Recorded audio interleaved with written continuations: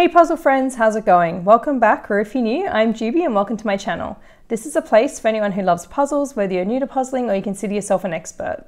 In today's video, I'm going to be sharing with you some puzzles from the very first collection by Tania Wicks Photography. So Tania Wicks is a photographer based in Queensland, Australia, and of course she's used some of her stunning photography to put together this beautiful puzzle collection. So there's actually 5 puzzles in this collection. I have 3 of them. So the 2 I don't have, there's one that features some really beautiful feathers, and that one's called Feathered Friends, and another one has a collection of gorgeous seashells, and that one's called Sea Gems. So let's look at the ones I've got here. So we've got this one called Citrus Burst, and it features these very vibrant, colourful, and very, I think, summery sliced open citrus fruits. So yeah, it's a very sort of happy and cheerful and yeah, fun summer sort of puzzle, I think.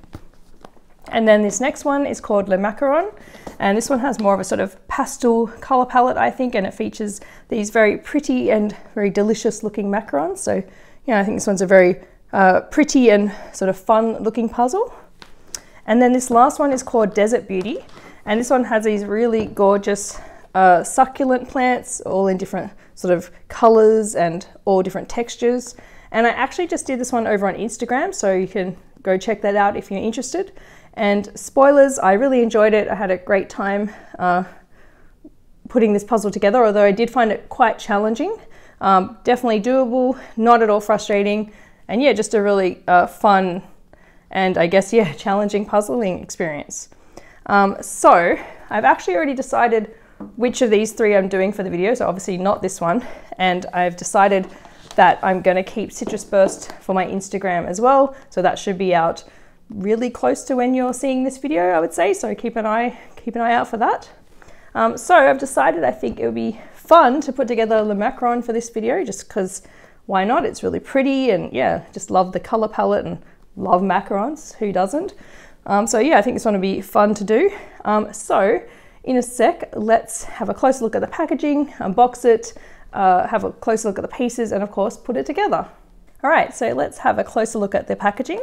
So first up on the front, we've got a beautiful part of the image. So this is not the entire image, it's just a section, and it actually kind of wraps around the sides, as you can see there. I think even with the sides, though, that's still not the entire image. I think there's more to it than that, but that's okay, we'll get to that in a sec. And then down here it's got Tania Wicks Photography, so I guess sort of like her branding and logo. Then we've got Le Macaron, and it says the art of mindfulness, so like a little tagline and the name of the puzzle.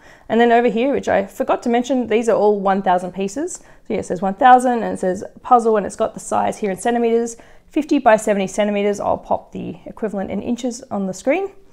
And then yeah, so the sides all just have sort of like more of the image.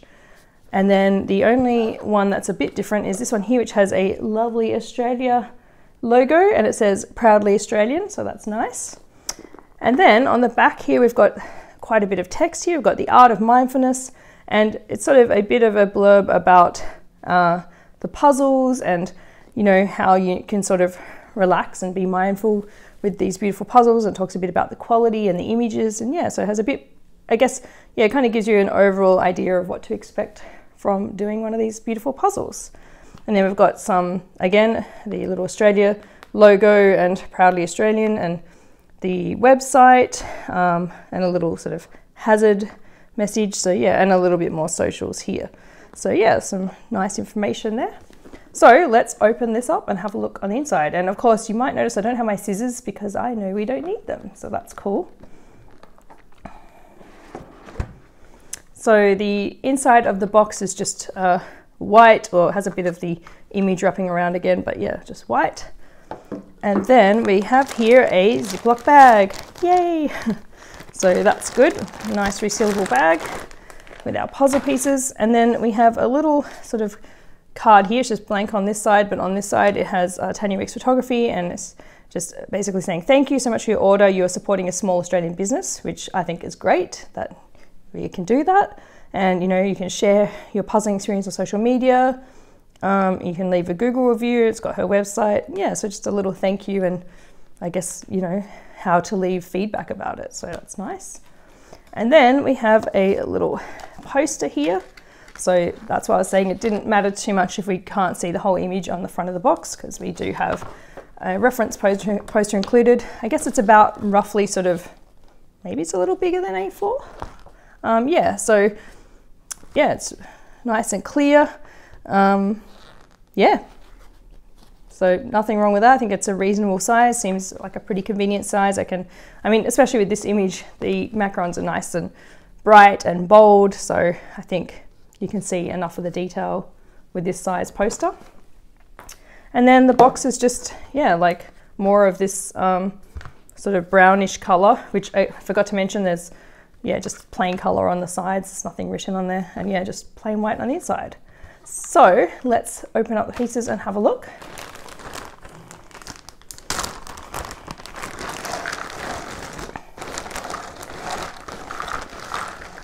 So also, before I forget, looking at the bag, there's not really much puzzle dust.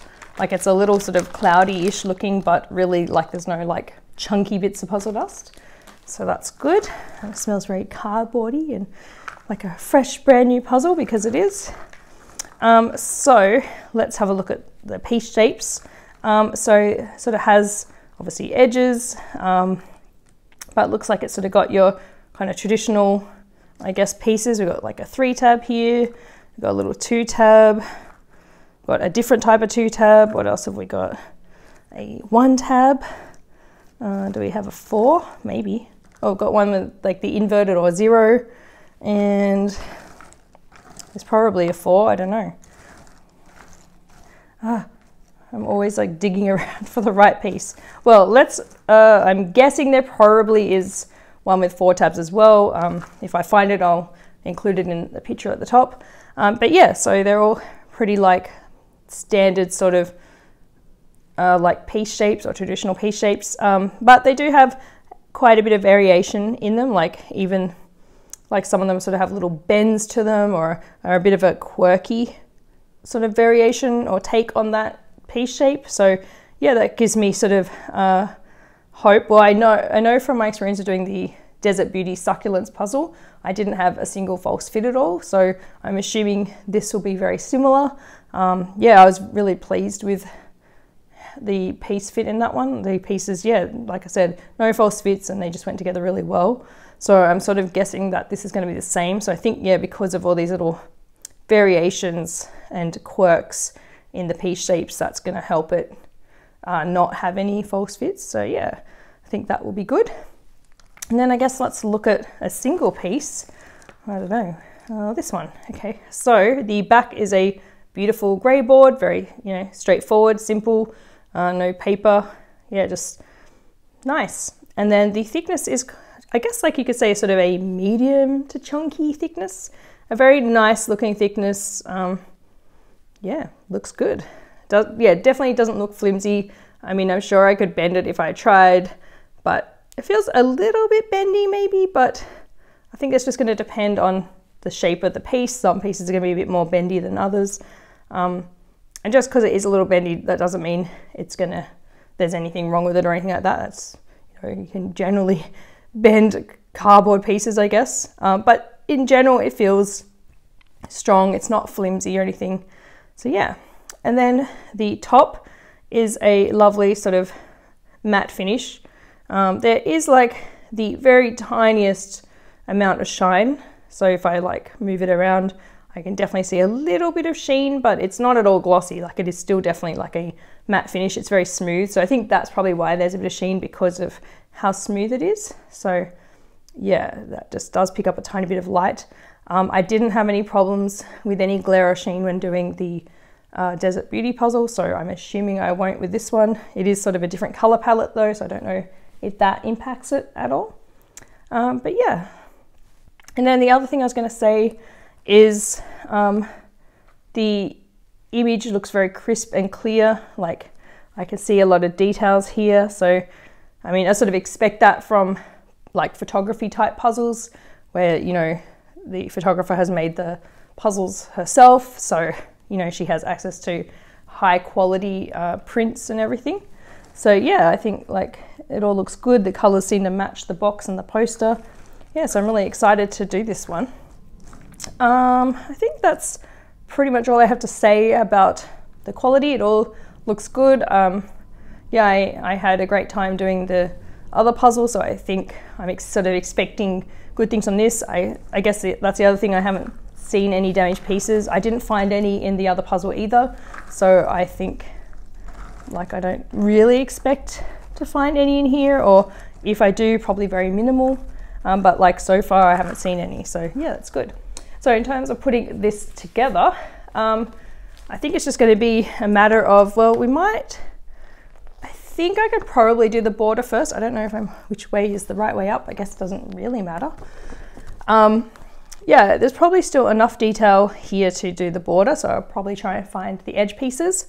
And then I think, to me, the obvious thing seems to be to, oh, there's my poster, seems to be to pick out like maybe the blue macarons, do those first because they're very bright and stand out and they'll be easy to find. And then, you know, maybe the green ones or the more like white, sort of off-white beigey ones.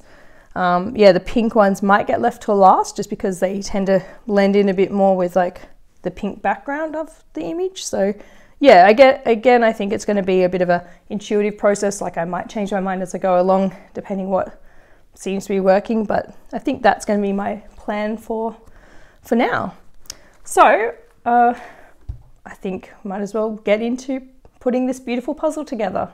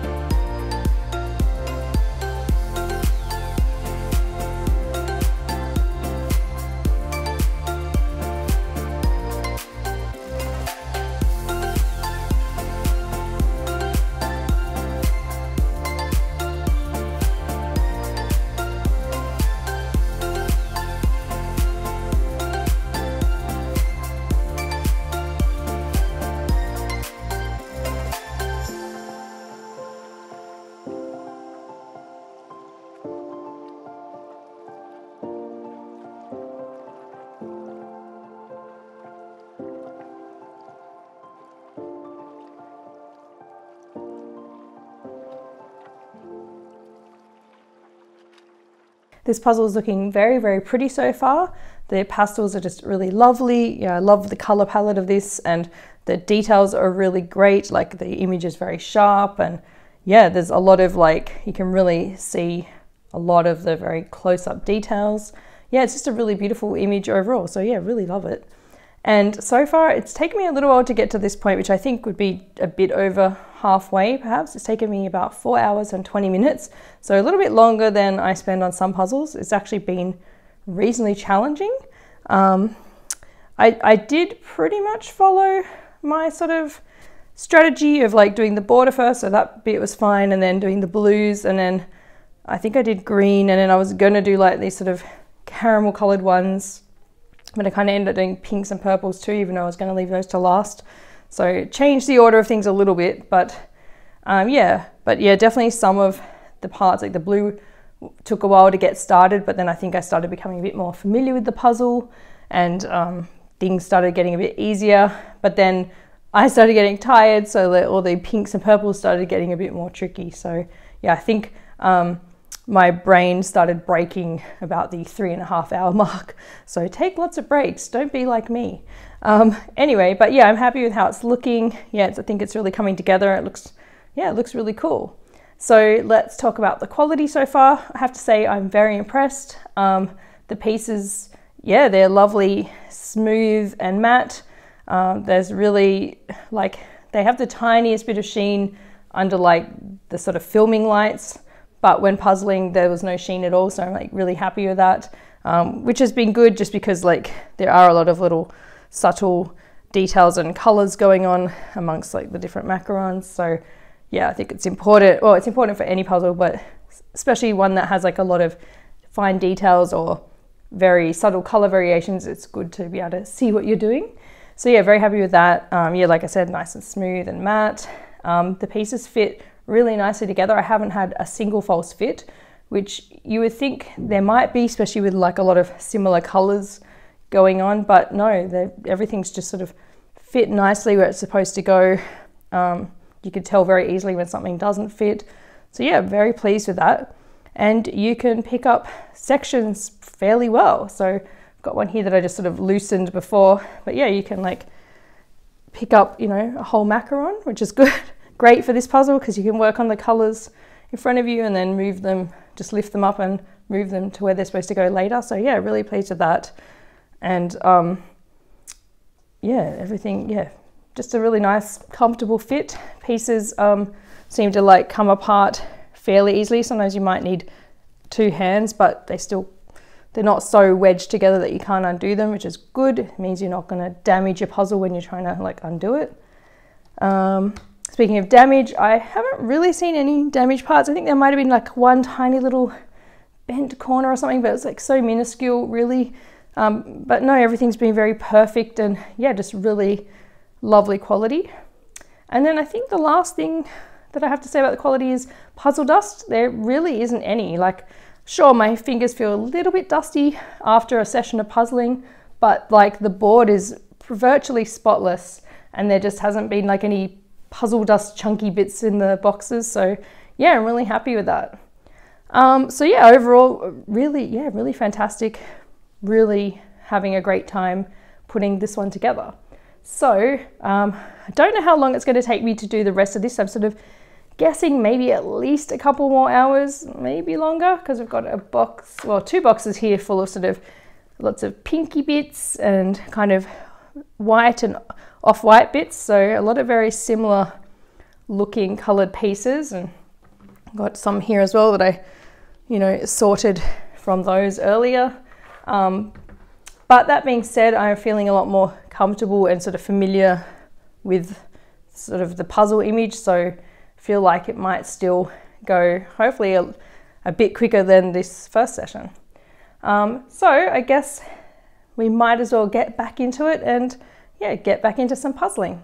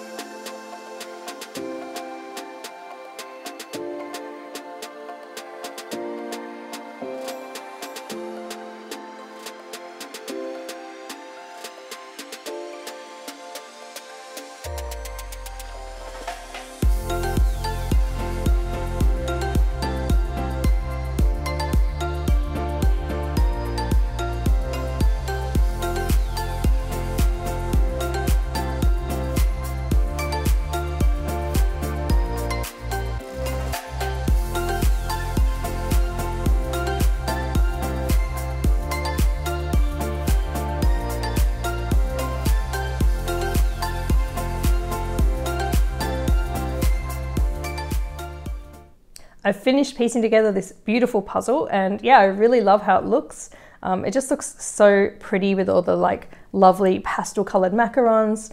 They definitely make you feel a bit hungry, so watch out if you're doing this puzzle. But yeah, I really love how it looks. It's just such a pretty image, and it's just really stunning. And I felt the same way with the succulent puzzle, the Desert Beauty puzzle. It just looked really stunning when it's all pieced together.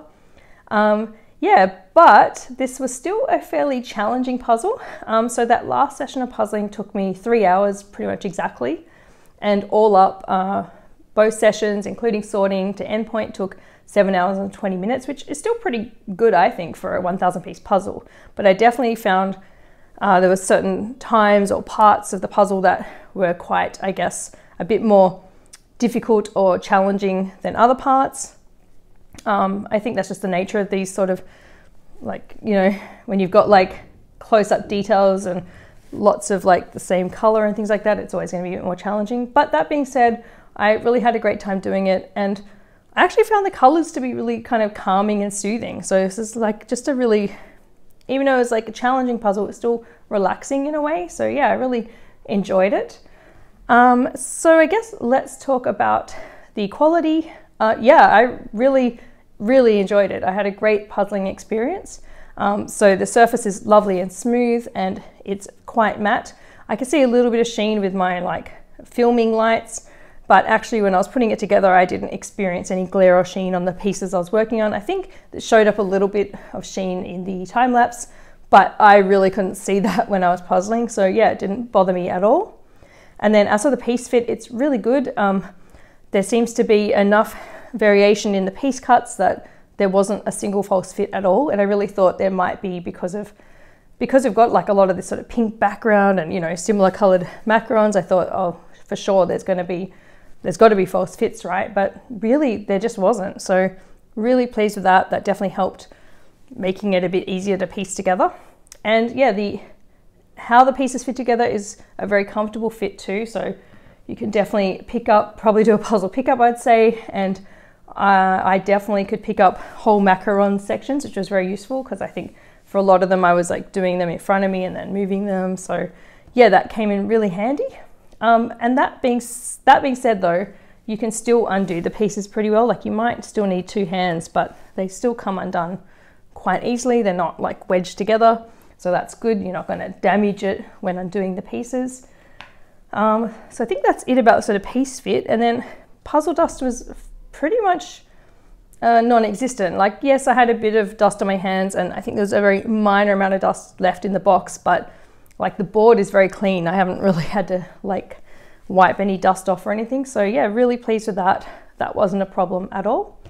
And yeah, as for damaged pieces, yeah, there really weren't any. I think there might have been like a couple pieces that had the most like a minuscule bent corner or something, but it was like so minor that like I couldn't even tell you what pieces they would be. But I think, like, you know, damage in puzzles is pretty common, and I think you're always going to get a tiny weeny bit of damage no matter, you know, how good a puzzle is. But yeah, I have to say I've been very pleased because both this and the succulent puzzle or the Desert Beauty puzzle, there wasn't like any significant damage or really any noticeable damage at all. So yeah, really pleased with that.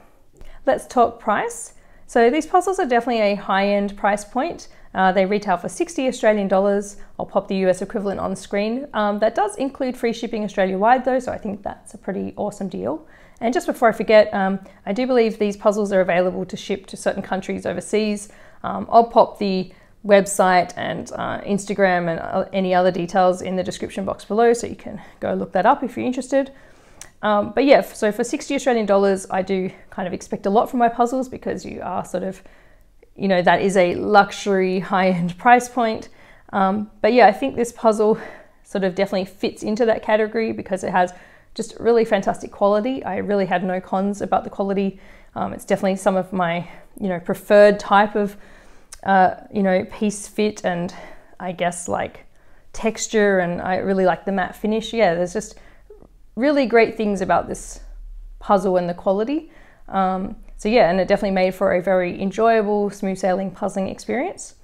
And also, you know, I think the imagery is just really high quality and stunning as well. Like that goes for all the puzzles in this collection. You know, you're getting original photography, you know, that's going to be exclusive to this range of puzzles. So yeah, I think that's a really great point. And yeah, the other thing I really like is, yeah, I feel like the packaging is very sort of luxury, you know, it's very like aesthetically pleasing. It looks great. It is very like sturdy and everything. And you know, you also get your resealable bag and your poster. So yeah, I feel like, you know, you are getting some little extras there, and overall a really nice puzzle. So I guess the question is, would I recommend it for the $60? And I would say yes. I think, you know, you're just getting, yeah, just a really nice puzzle, and you're going to have a really great experience. And I sort of feel like because of the high quality, it's a sort of puzzle that should last a long time. So, you know, you can get more use out of it by, you know, if you're lending it to friends or family, or, you know, you just want to do it a lot of times. I also think as well, these images are just so beautiful that if you're the sort of person who likes to sort of frame their puzzles, like these are a really good option because, yeah, they're just beautiful. In the comments below, let me know what you thought of Le Macaron puzzle. Is it your type of puzzle? Do you like photography puzzles? And have you, you know, already heard of this brand, and maybe you've already got some? Let us know in the comments. Or, you know, are there some in the range that you've been eyeing off that you've added to your wish list? If you enjoyed this video, then make sure you show that like button some love. And for more videos like this and for even more puzzle content, then don't forget to subscribe and turn on notifications. By subscribing, not only will you be the first to know when a new puzzle video is released, but you're also helping this channel grow. And you can find me over on Instagram at jigsaw_GB, where you'll find even more puzzle content.